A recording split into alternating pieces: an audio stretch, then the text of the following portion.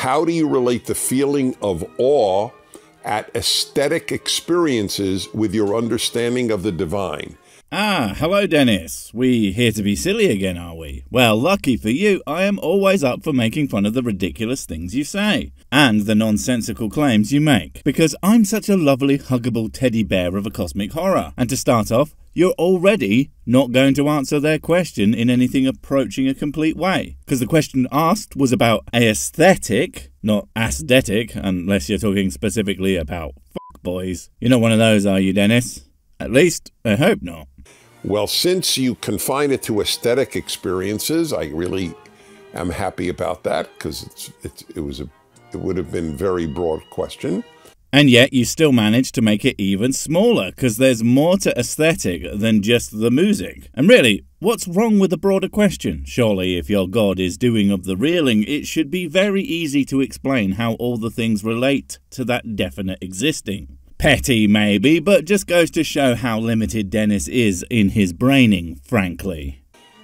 So I will tell you that some music, without question, makes me feel aroused? Titillated? Downright frisky, perhaps? Correct. I've always considered there to be many songs that are fantastic to f*** to. I like to call it sleazy music. Anything with a slow, pounding bass line tends to do the trick nicely. Although, I just can't picture Dennis getting down to Rob Zombie's Living Dead Girl or Static X's Cold, but that's mostly because I don't want to. the divine.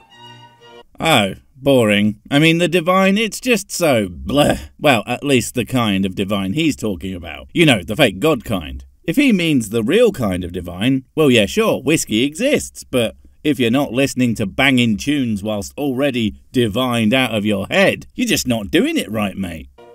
As many of you know, I'm very deeply into classical music. I conduct orchestras periodically. Conduct them to what? Suck, I bet. And what is it with the pretentious and orchestral music? I mean, it's fine, it has its place, but, and I cannot stress this enough, it doesn't make you smart or refined or better than anyone else. It's a preference, and one that you don't need to have to be smart. I mean, we all know that when the cameras are off, he's immediately bopping to the cheeky girls and their admittedly deeply profound lyrics. Come and smile. Don't be shy. Touch my bum. This is life. Cheeky, cheeky.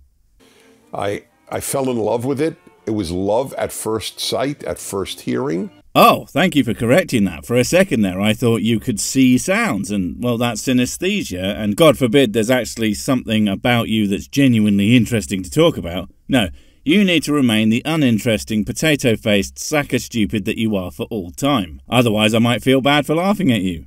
Might. I guess it really wouldn't change anything about your stupid f***ing opinions. When I was a sophomore in high school, I so loved it. I lived in Brooklyn, New York. You so loved that music that you lived in Brooklyn. I mean, that doesn't even make sense. You know there are other places that have music venues, right? Oh, of course, he's not saying he did that because of the other. He's just prattling incoherently, as is his prerogative. I just don't know why anyone listens to his opinions on, well, anything, really. And I had a Carnegie Hall, most famous music hall in America. You had a Carnegie Hall? My God, how rich were your parents? Mine wouldn't even buy me a single Sydney Opera House. Kept saying that they barely had enough money to buy food and get shelter. I'm pretty sure the Sydney Opera House has both of those things. Bloody cheapskates. And don't get me started on the measly castle I was willing to settle for. I had to get one on my own. And look at it, it's been burning for literal years. Although at this point, I'm not sure if that's a good thing or a bad thing. Well made, apparently. I had a Carnegie Hall ticket that was given to high school kids for $1. All right, $1. Bloody hell, here we go. Old Dennis is going to go full old and start talking about how he could take a cab across town, see a movie, have a meal at a nice restaurant, countless prostitutes, and still have change from a $5 bill enough to go to Carnegie Hall. I'm sure you did, mate. But that literally doesn't fucking mean anything when the value of money changes over the years. Christ, I am so sick of hearing that shit. Now you can barely buy half a penny sweet for that, and that doesn't even make any sense. And since I did no homework for 4 years of high school... Wait. Denny boy here was a crap student? Well, colour me all the surprised. And look, I know homework is one of those things that has some problems with usefulness, especially at younger ages, but at the time and for his audience, I am pretty sure not doing it is a sign of absolutely abysmal work ethic and academic ability. I mean, I should know. I barely did any homework, and I'm a fucking idiot. But the difference is, I don't claim to have started a fucking university. I was interested in everything else. Everything else? Everything? Well, then we can only conclude that Dennis was in fact a Satan-worshipping, pot-injecting, joyride-taking lunatic who could only feel any joy and satisfaction in his life when he was setting fire to orphanages and kicking puppies off the tops of skyscrapers. But that doesn't make any sense because I don't remember being Dennis growing up. I decided I took a $1 ticket to ballet, I got a $1 ticket to an opera, I got a $1 ticket to a concert. Look, mate, stop pretending to be this refined enjoyer of the arts. It doesn't really even matter if you were, but I'm just not buying it anyway. Mostly because I'm not convinced you even know how to operate a ticket, and would instead end up decapitating yourself with one somehow. Although I would totally buy a ticket to see you do that, although, to be fair, we all know I would just end up doing the same thing as well. I got a $1 ticket to a museum.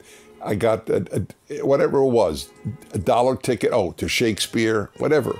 I don't remember, but it was definitely something fancy that will impress my audience, and more importantly, impress God with my great taste. Although, you f***ed up, Dennis, me old plate. God doesn't like that shit. Opera is just annoying, and Shakespeare's not got enough explosions in it to keep his attention. He's more of a Fast and the Furious guy. If God had a god, it would be Vin Diesel, which makes way too much sense now that I'm thinking about it.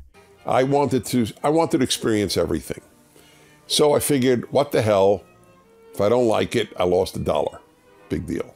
Well, actually, $1 in the 1960s, around about when you would have quote-unquote grown up, was about $10 today, and that $10 could buy you a bottle of the finest bargain basement whiskey, maybe even more. And if you wanted to waste your precious money on something that didn't make your throat bleed, you could still get like half a bottle. So yeah, you would be massively missing out if you didn't like it. Why even take that kind of terrible risk? Even then, one could say big deal. Even though it was a lot more money than it is today. See, what did I tell you? Dennis doing the old git thing of back in my daying. Well, back in my day, there were none of you pesky humans. You could walk around and no one would try to talk to you, and no one would wake you up at 6 in the morning with a phone call saying, "Oh, I didn't wake you, did I?" Forcing you to pretend that you didn't just wake up and pretend that you had any idea who, what, or where you were. Because the insane person on the other end of the phone likes to wake up at practically midnight. No, I'm not bitter, Mum. Well, anyway, I went, and it was literally love at first sight, first hearing, because I'm looking and hearing.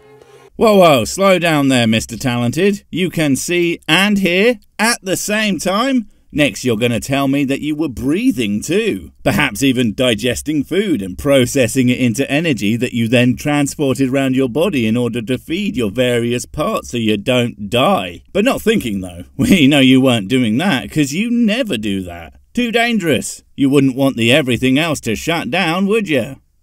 I was up in the balcony, quite far from the musicians. Well, thank the Lord our whiskey that you weren't any closer. Otherwise, the musicians might have gotten distracted by your gormless expression and bonced the shape of a popular root vegetable and accidentally explode their instruments out of the sheer shonk. But I was mesmerized. I was mesmerized intellectually. Oh, f*** off. You were mesmerized intellectually. That would require you to... well, anything intellectually. And this again from the man who never bothered to do his goddamn homework for 4 years in high school. And even I actually did some of my bloody homework. Poorly, mind, but I tried. Although apparently what I should have done is gone to see some people playing some music in a big room, and that would have sufficed for a complete education, and qualified me to run a fake university. Fuck, I'm probably overqualified for that already by your standards, mate. I've been to a rock concert, which is worth like 50 orchestras. Because cool. Aesthetically, emotionally, in every way. See, I told you, he definitely left a sticky wet patch in that seat. God damn it, mate. You are the poster child for keep it in your damned pants. And are we gonna get to the bit where the music is and because God, though? The title of this video is music a gift from God, after all? And if I remember, I'm probably going to call my response something along the lines of God invented music, because it's so dumb, and I think it's funny. Just like you.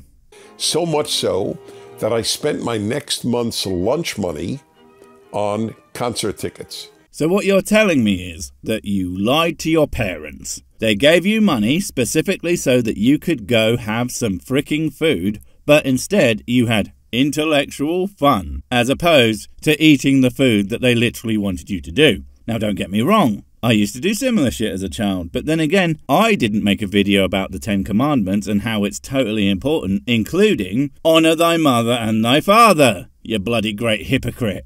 I missed lunch for the next a month to buy concert tickets. It's totally worth it to me.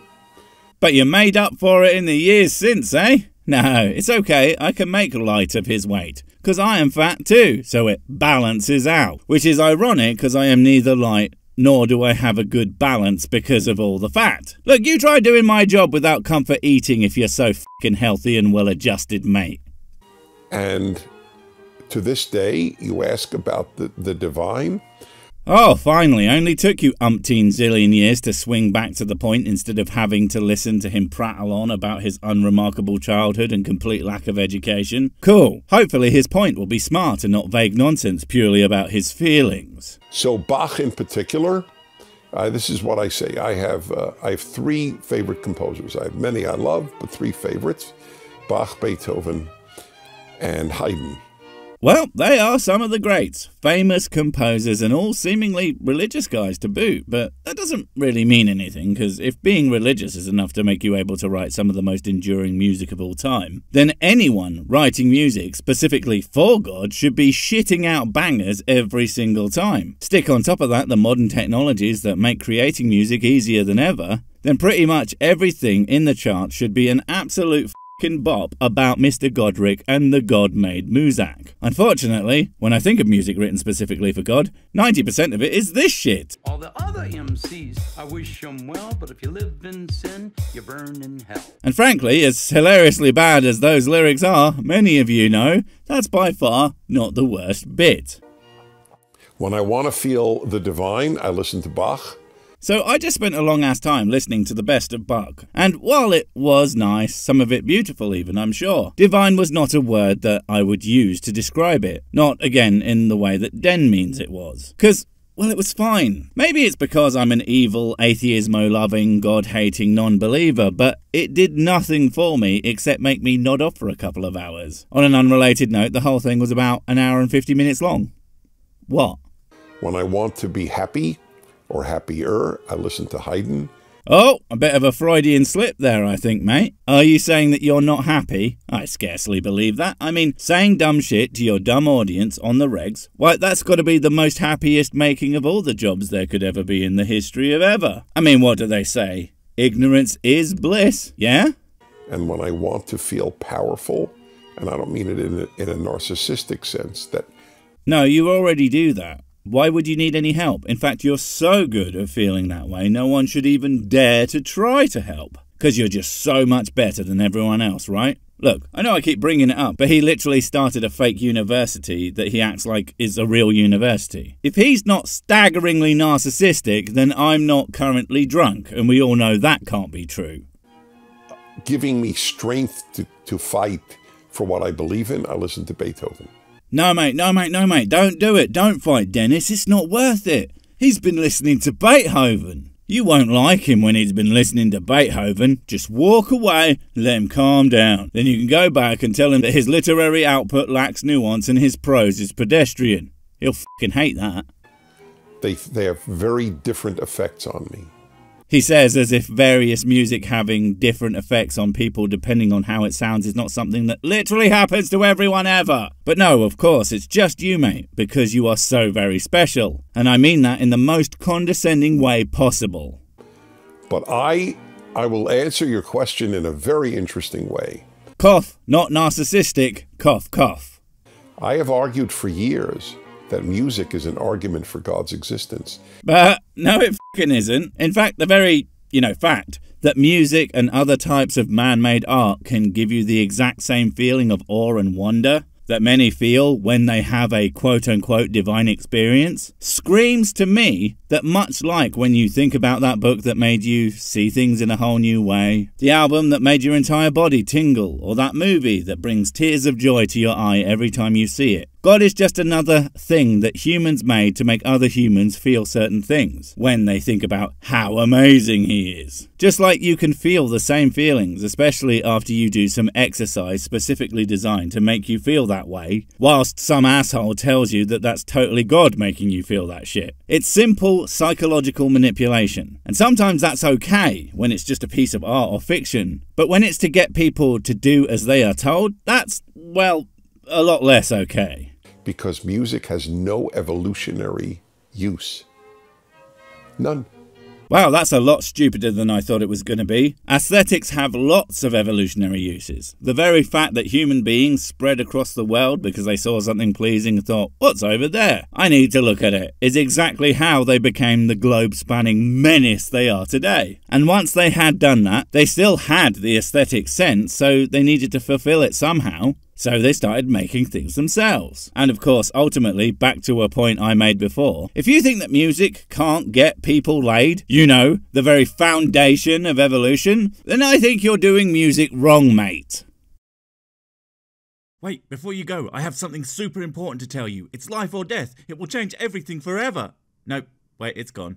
Oh well, probably wasn't important. But while I have you, don't forget to comment, subscribe and notify. And if you want more of my smexy voice, check out Mrs. Six's channel, Spoonstar Stories, where I narrate and voice all the videos, and she does the work. And if you want to support the channel, check out the merch store for cool t-shirts, or check out Patreon, memberships and PayPal to support directly. Finally, follow me on the medias of social to get completely pointless guff and to keep up on the latest releases. Oh, I just remembered what I was going to tell you. Whatever you do, don't touch the